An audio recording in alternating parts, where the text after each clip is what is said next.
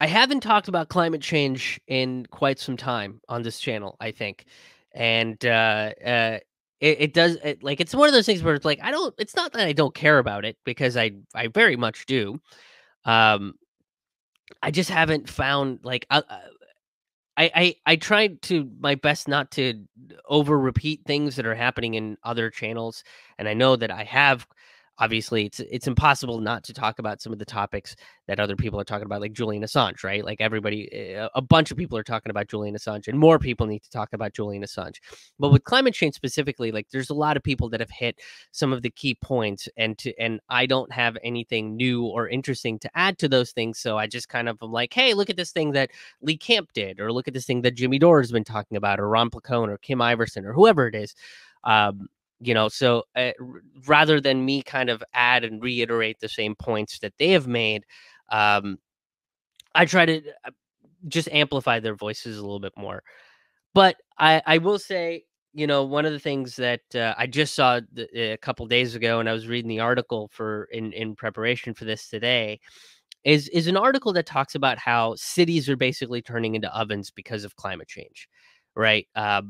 And what they're saying is cities are hotter than rural areas now. The temperature within cities is going up. It's getting higher and higher, right? And that's because the concrete and the blacktop and the sidewalks that we use all absorb heat, and then when this and then they release that heat back up into the atmosphere, right? So they absorb and release, and they're doing this. Usually when that sort of stuff happens, when the sun goes down, there's no more heat to absorb, and it's just like a release of heat, and the temperature differential between the daytime and the nighttime will take care of it, and like the heat doesn't linger as long as it does. Well, in cities, uh, because of urbanization, they're absorbing so much heat, they're releasing all of this back into the air for way longer, right? Because we have more concrete, we have more things that absorb this heat. Whereas in rural areas, there's more trees, there's more plant life, and those plants provide shade. They provide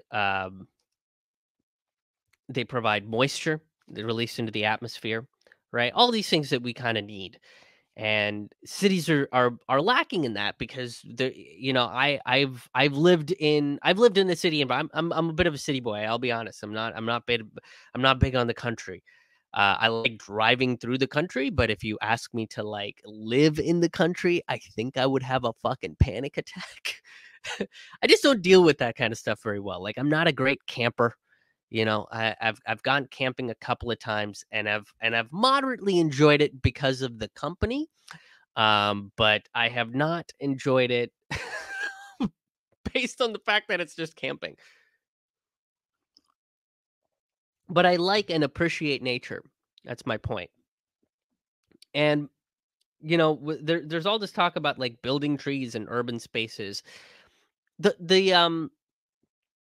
kind of folly in that plan, though, is you're you're you're taking a little quadrant of the city, and you're building, this little green area with trees and plants and things of that sort.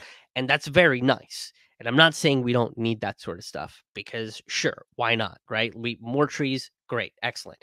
But the problem is that it's only concentrated in that one spot.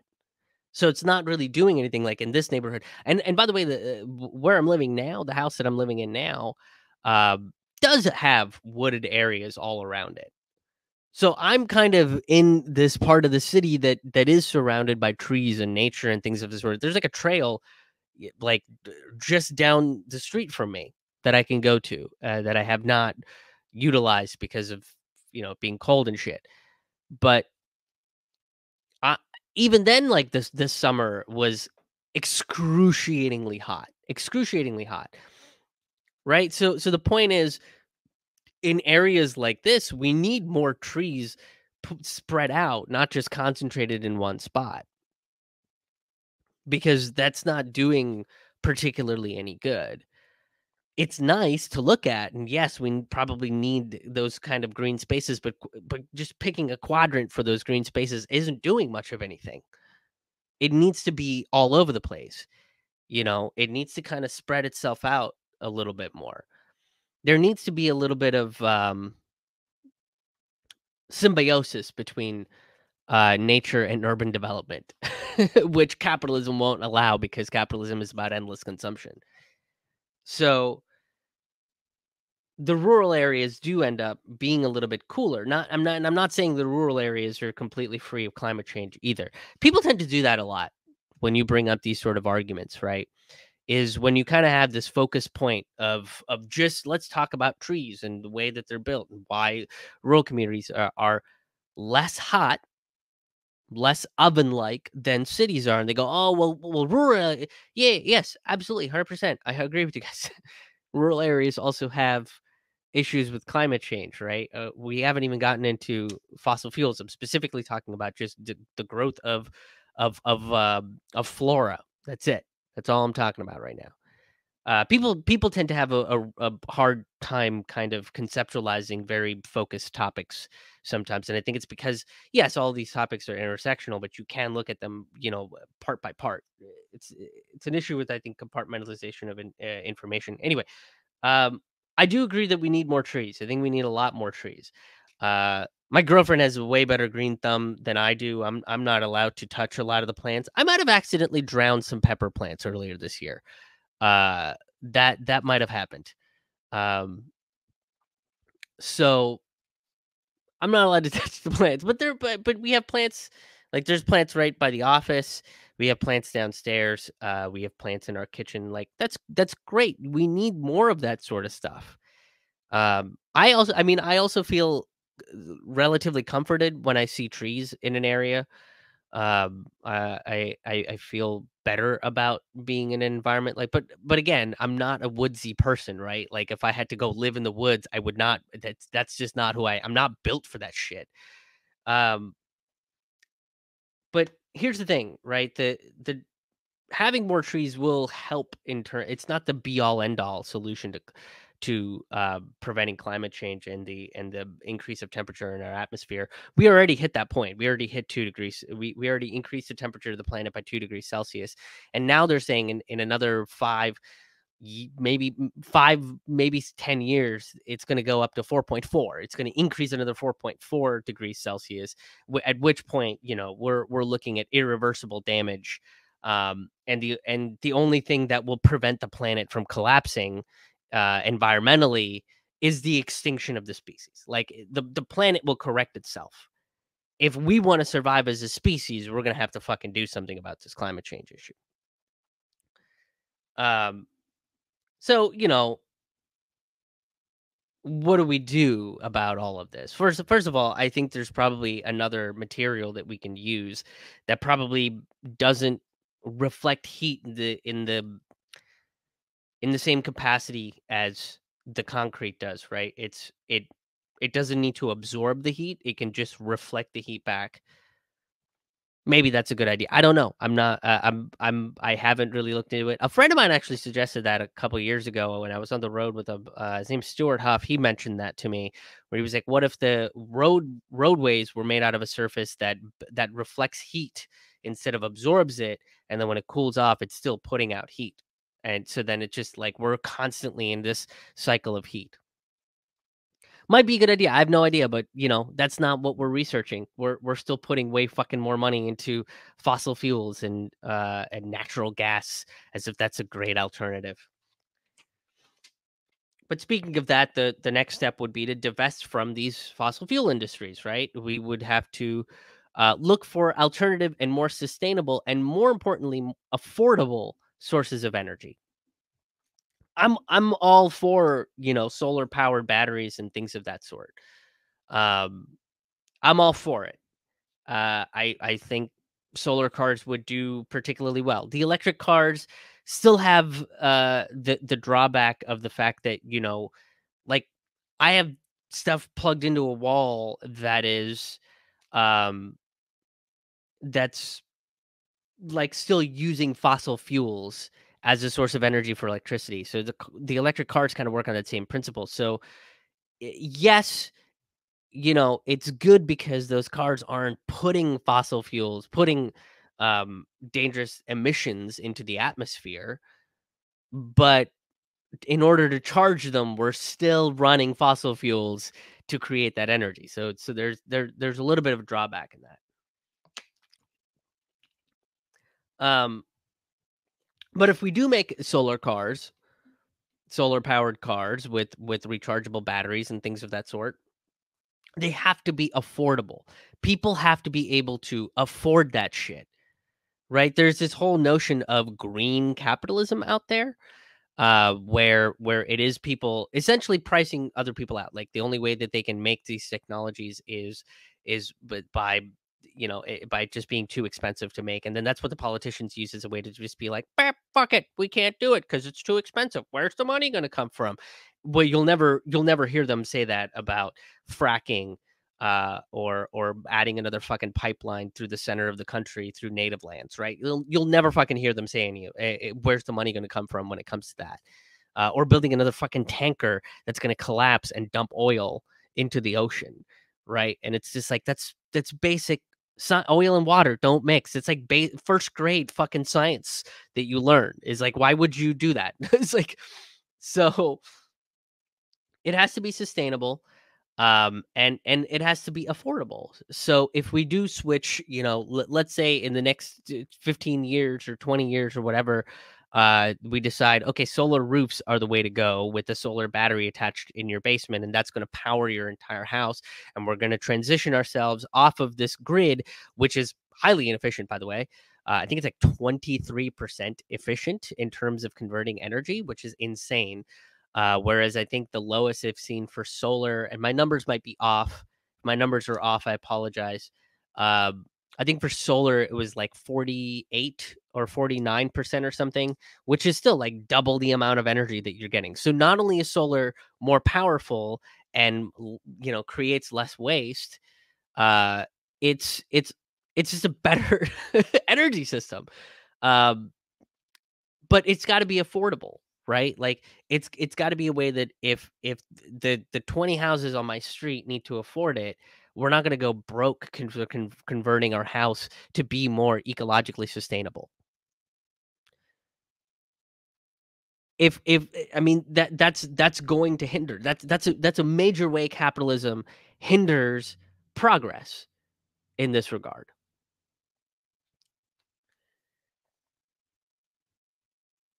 So, everybody's kind of talking about um rejoining the Paris Climate Accords, which is nice, and that's about it. Like, it's the thing with the Paris Climate Accords is, like, a majority of the countries are not meeting their goals, and there's nobody monitoring that shit. Nobody's monitoring what's going on with the Paris Climate Accords at all. Um, so, rejoining the Paris Climate Accords is like, okay, I guess it's another platitude, like, yay.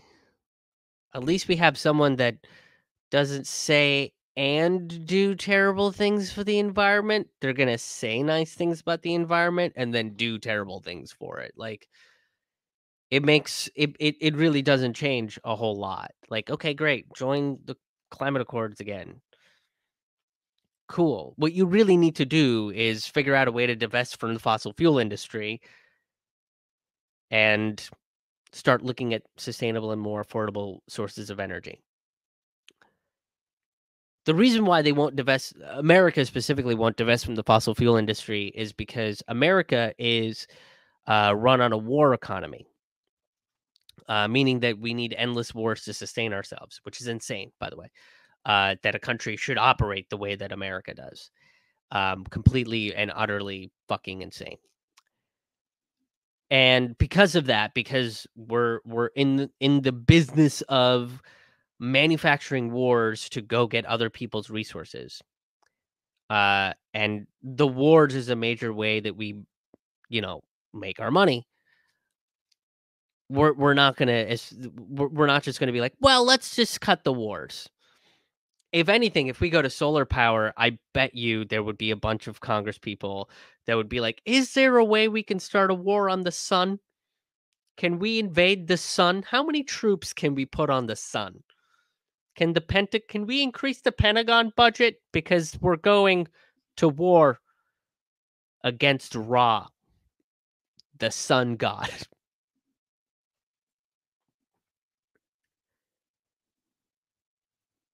I will say that there is a little bit of cool news though that I saw.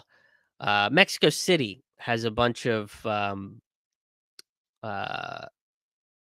they've converted a bunch of highway pillars into vertical gardens, and I think it's really really cool. So I'm gonna play this thing. I'm gonna turn off the sound because it's just like random music. But this is really really cool. Okay, we don't need the sound. But it's really really cool, right? They converted a bunch of highway pillars into um, vertical gardens, and it's taking, it's improving the air quality around them. It's absorbing a lot of the pollution and the smog and everything. It's releasing more oxygen back into the atmosphere. And one of the things that's really cool, I mean, it's being funded by the private sector, which means that eventually this thing will probably be collapse if the way that if the way capitalism runs, then this thing is not going to continue too much further. A lot of the materials are made out of recycled plastic, and they're using inmates to put this together. My hope is that they are paying the inmates, a livable wage, and they're not paying them slave labor as they do in America. But here we go again, right? The system has criticized it because it costs too much money compared to planting more trees, which would be great. If Mexico City wanted to plant more trees, they could plant more trees, and nobody would be fucking mad about that shit at all, right? Like if Mexico City was like, let's plant 10 trees per highway or whatever, everybody would be fine with that. But this is a nice way to kind of beautify the city, and you can still have trees because if it's funded by the private sector. That means that if they don't see a ROI, a return of investment, just saving the planet and reducing the pollution and improving the quality of life for everybody within Mexico City. That's not a return on the investment. They need to see some cold hard cash, baby. That's what they need to see. And if they don't see that, they'll kill this program. And which once again shows why capitalism is essentially going to be the death of all of us. The other thing I wanted to talk about too, the thing that kind of really made me think about this stuff is what we're going to see as patterns of climate change. Uh, this year, we saw whole bunch of fires in the West Coast, right? California, Oregon, Nevada. These places had a bunch of forest fires, more than usual, and they'll play it off as if it is usual, right? Like Trump was like, "Oh, it's about forest management. Nobody's managing the forest properly." Well, can we get a district manager in the forests so that the Karens, when they go for their hikes, can have somebody to call to be like, I'm mad about this bear poop. So where's the manager of the forest? That's what we need. We need more managers in the forests. It's not that. It's because vegetation doesn't have enough water to grow because there's not enough rainfall, and those dry conditions mixed with the heat will ignite. And part of the problem is mismanaged forests, but that's because there wasn't enough budgets to hire more managers for these forests. Uh, Budgets. There you go. Another reason why capitalism is creating the death of it. So, bunch of forest fires, and the forest fires this year got so bad. This is so comical to me in like the darkest way, right? It got so bad that it was creating overcast in the East Coast. All that smog from the fire, all the smoke goes into the atmosphere and starts shifting east, and it covers the sky. So it was overcast on the East Coast despite the fact that the sun was shining and it was like 85 degrees. Still overcast because there's a bunch of smoke in the air. So now the whole country is being affected because of this. Well, great. What about the South and the East Coast? Don't they have their absolutely. We saw record number of hurricanes again this year. It was just hurricane after hurricane after hurricane, which meant that it would be really nice outside for a little bit. It would be like in the 60s and 70s outside up. That's what it was this year. And then it would drop, and then it would be rainy, and it would rain nonstop, and would, we would get to like near flood conditions because all of this hurt, the storm systems are moving up, and we got screwed in the fall. That's just what happens. But don't worry, the winter camp comes around, and we'll see snowfall. We'll see snowstorms like we saw the last couple weeks. I mean, we had huge amounts of snow here. I shoveled out a bunch of snow, uh, and we've had maybe 2 or 3 of them. But in between them, it gets nice and warm, right? It goes up to the 40s or 50s. Like today, I think it's supposed to be up in the 40s. It's raining outside today. And this is the pattern that we're going to see, that these winters are going to be sporadic, where all of a sudden we're going to get slammed with snow. And we're like, what the fuck are we going to do? And then all the snow melts. And we're like, okay, we're in the clear. And then another one comes right around or right along.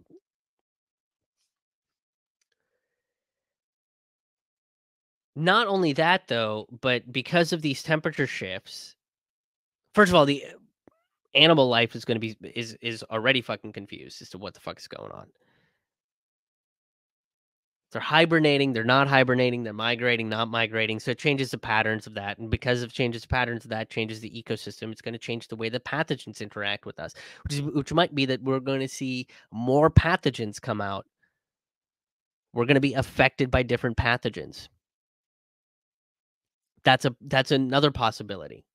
So this pandemic that we're in might repeat itself again with something completely new that we don't know about. That comes from, migratory patterns of birds or migratory patterns of insects or something that is completely changed.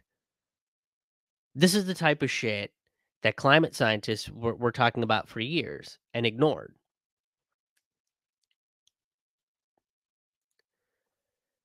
And when you bring up the when you bring up the ideations of climate change, people just kind of ignore it. People don't give a shit about it. It's not a sexy enough topic. Uh,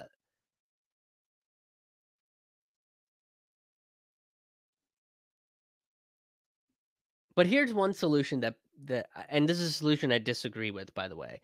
But I do want to bring it up because I think it's interesting. Um, Here, I want to do this real quick. Finland has this is from futurism.com. Uh Finland has been proposing a permanent habitat around Ceres, a massive asteroid and dwarf planet in the asteroid belt between Mars and Jupiter.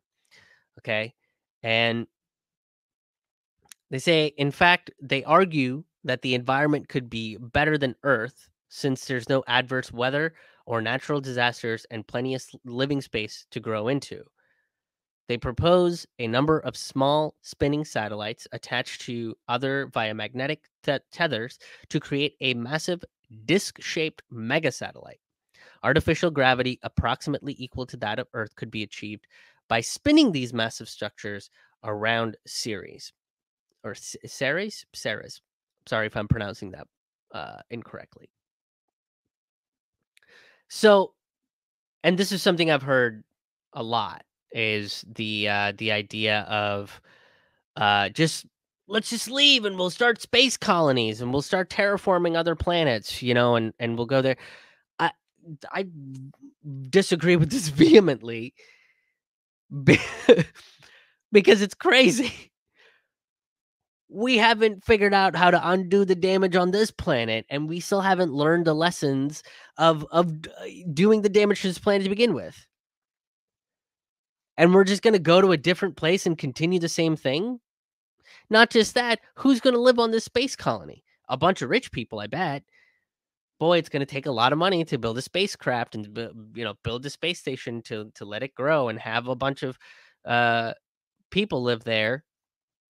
Boy, I wonder who's gonna get the opportunity to go and live in the space station without natural disasters and without possibilities of new diseases arising. Boy, I wonder who this and it'll definitely be the rich, and it'll definitely perpetuate the fucking class problem. 100%.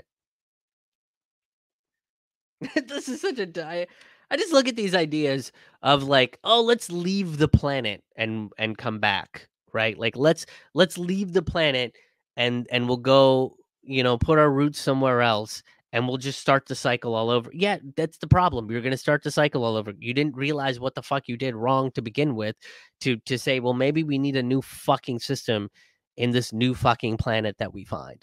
You just go, oh, we'll just start all over again. We'll let capitalism pull ourselves up by our bootstrap on Ceres or Ceres or however it's pronounced. Fucking ridiculous. Fix what's happening here first. Stop looking at the environment as a commodity, as something that you can drive profit off of, and look at us as stewards of the planet. If we're stewards of the planet, then yes, we can still have modern technological advances, but it's in tandem, in symbiosis with nature. If it's not, then we're just combating nature and we're gonna lose. All right, I'm gonna look at some of your comments because you guys left a bunch of them. They I'm gonna try to pronounce the name here. Tang Grisner. I'm super sorry if I mispronounced that. If I butchered that, I very much apologize.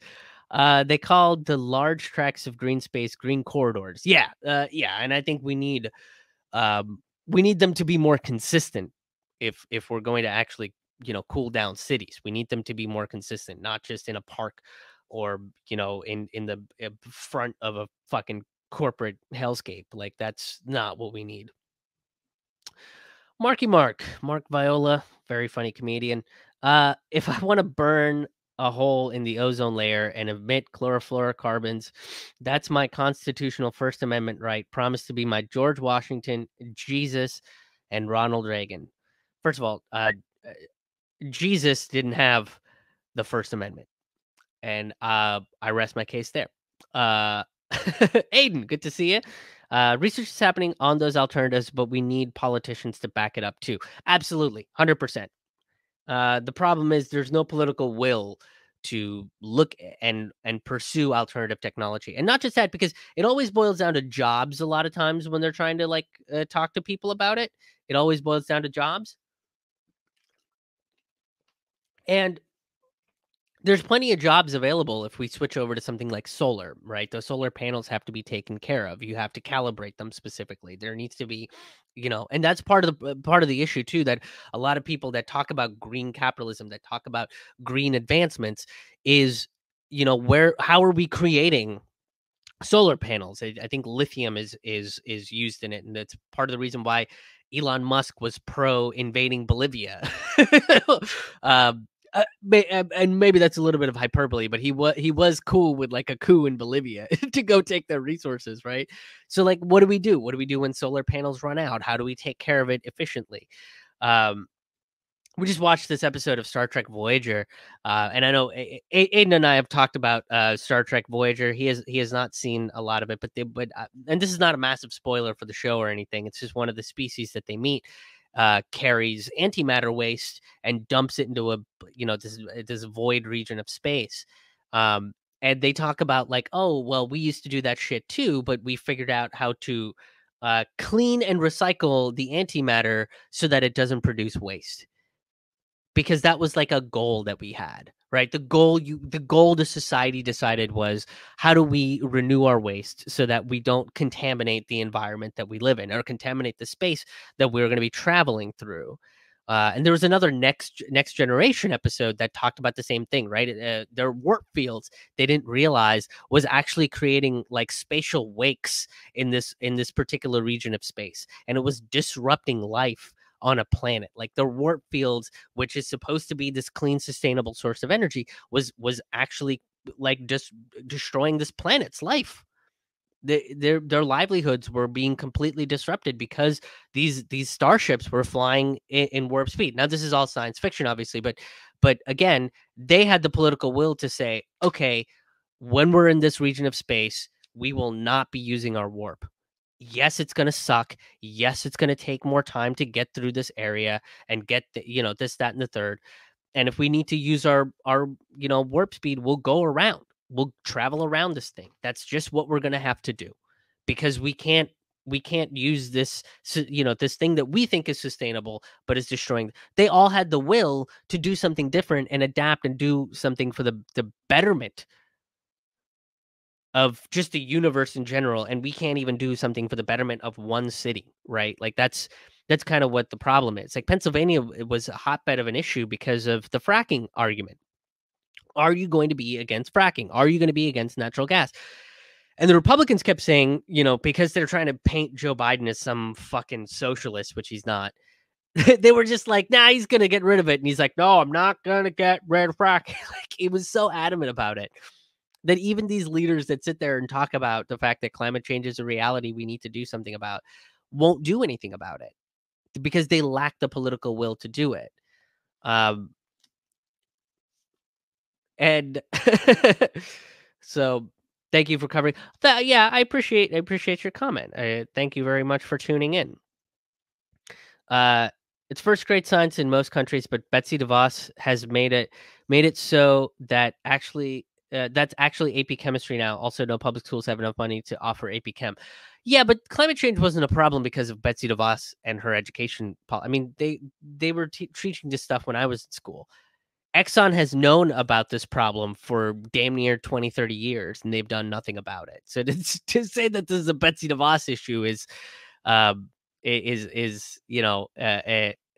will say inaccurate.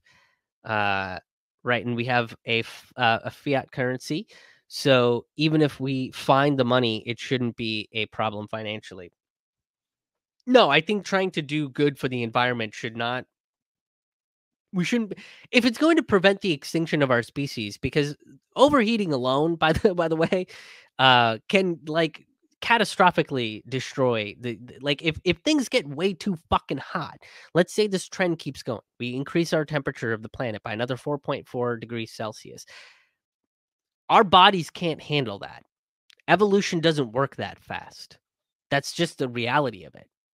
So before evolution can catch up, we might be dead because our organs might not be getting enough blood to sustain themselves. Have you ever just been so overheated that you don't want to eat? Yeah, it's probably because there's not enough blood going to your stomach because your body's all focused on decreasing your skin's temperature so that your body can cool off and it doesn't overheat. If you're also overheated, your brain can react terribly. Like this shouldn't be a financial issue at all. There shouldn't be a roadblock to this financially, and there shouldn't be a political will to prevent our own extinction. Marky Mark. So what you're saying is the truth about climate change is the truth, even if it's inconvenient, some kind of inconvenient truth. I hate you so much, Mark. Yes, that's exactly what I'm saying. That's exactly what I'm saying. I dislike that you brought up you made me finish this with an Al Gore joke, you son of a bitch. Oh man.